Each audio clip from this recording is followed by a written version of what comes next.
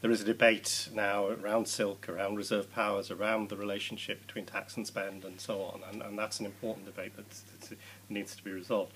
I want to take the 85% point of the gentleman and just explain in practice the problems that this starts to throw up, because I think it illustrates the fact that devolution is not yet in the DNA of Whitehall.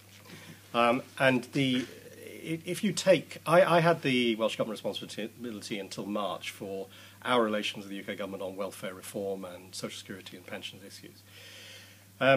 And we had different policies applying in Wales from those which were being applied in England as the Department of Work and Pensions was trying to formulate, and still is of course trying to formulate, the plans for universal credit.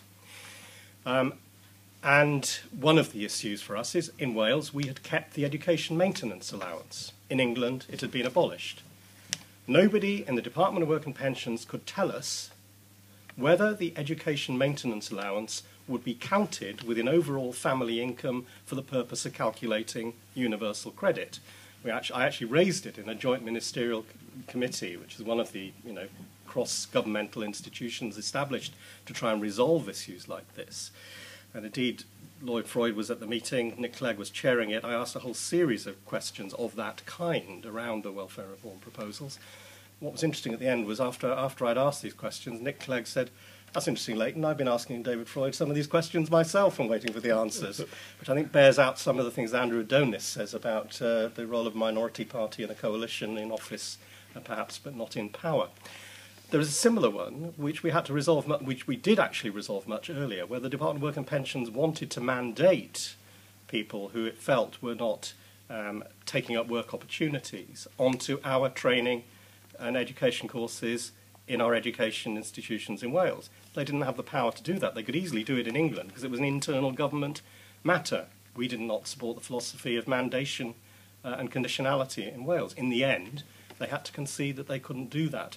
But that's what I mean about some of those design problems that happen when you have ministers who have a theoretical, in the case of DWP, British Great Britain responsibility, but have designed the system on the basis of the position in England.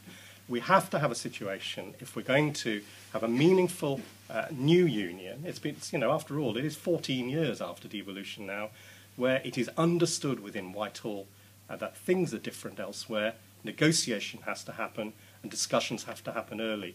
It's 3 years since I had my first meeting with Ian Duncan Smith, and a lot of these issues have still not been resolved. I think it's a very interesting issue. I mean, I think that's why it's a dynamic process. I mean, I'm very struck exactly on that point. It applies heavily, of course, to Wales, given but also applies to Scotland in some ways, between reserved and devolved powers. I think how they're coming in absolutely into conflict increasingly. Adam. I'm very struck by the analogy with the countries of the Commonwealth and New Zealand and Canada, and particularly because you refer to it in your book, don't you? The last gasp imperial unionists who, right before the end of the Irish crisis, started developing these ideas of home rule all round. And the British Commonwealth, actually, the Round Table Group, I mean, people from 100 years ago, much like David, an interesting eclectic group, they met in Wales, in Plas Newydd, in the home of the Marquess of Anglesey. So there's a Welsh imprimatur to those ideas. They lost Ireland, but they actually did gain a Commonwealth.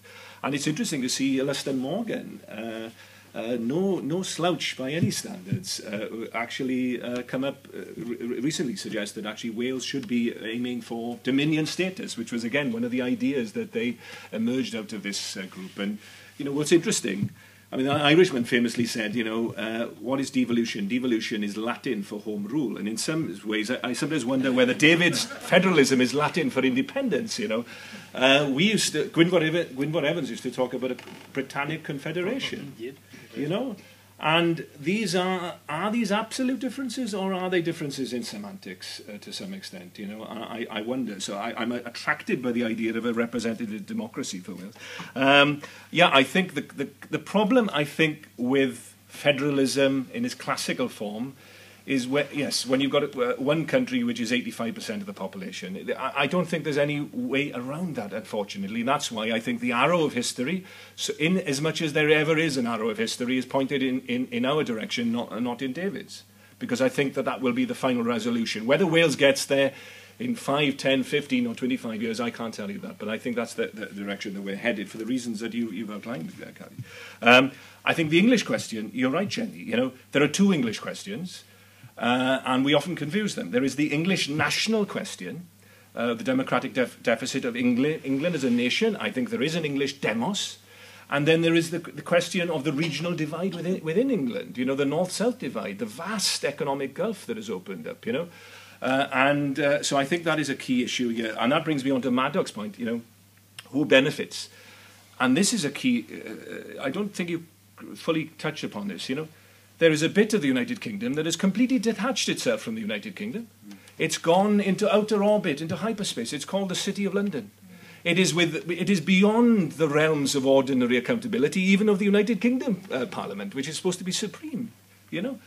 And therein, I think, lies the rub and part of our problem. You know, I look at Wales today, and I'm sure we all share, you know, the same feeling. You know, a country of 3 million people, where there are 4 million prescriptions for antidepressants annually. You know. Doesn't that say something about where we are? And why is that? Because we are a divided state economically.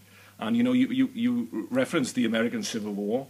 I'm not sure. There was an American War of Independence before that as well, David. But, you know, a house divided against itself cannot stand. And that's why I'm not convinced that there is a future for the United Kingdom, because unless you address that problem of the economic gulf, people in Pembrokeshire, GDP per capita, 1/10 of you know, in the centre of London, you know, they don't live in the same social universe, and I don't see the prospectus yet from any unionist which will solve that problem. Right. Now we got a short-term challenge from you, which I think is an absolutely valid one. I mean, you know, we've all got to answer that. I will do it at the end. So, Adam, the next 3 years, and then is it going to come back and again and again and again? Are you going to spend the rest of your life doing it? Yeah. I'm not a betting man, but Alex Salmond, of course, is famously, and I certainly wouldn't bet against him. You know, I mean, he was 16 points behind in December 2006, and he came back and won that election. So, and you know, by his side, he has some of the best strategists and political organisers in the entire United Kingdom, if not actually in Western Europe at the moment. So don't bet against them. I think the vote is going to be close, whatever it is. I don't think that there will be a clear no vote. I think that I remember the words of René Levesque in 1980. You know, as people were sort of covered. You know, the crowd was there, obviously very, very disappointed Quebecois nationalists, and what he said, I think I hear what you're telling me, yes, but not yet.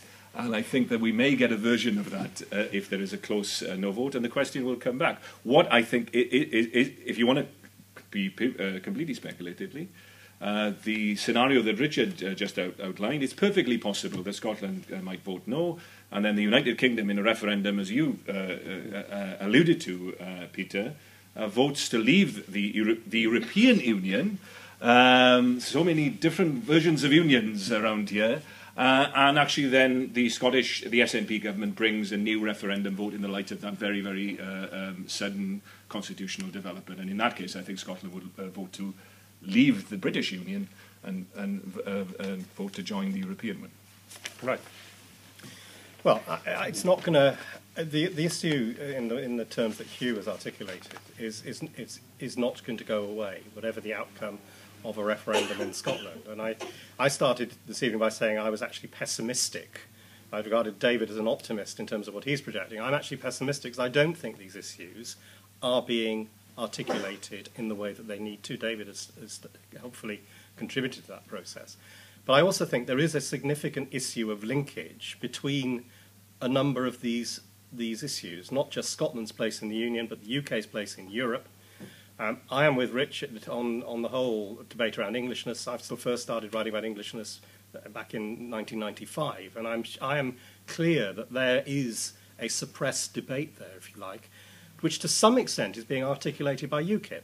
And I think, I think one of the other factors in this kind of cocktail of issues that we shouldn't leave out of this is how UKIP performs in the 2014 European elections, what that then gives them as a potential base for further advance, what that then does as a disruptive feature in the political landscape potentially.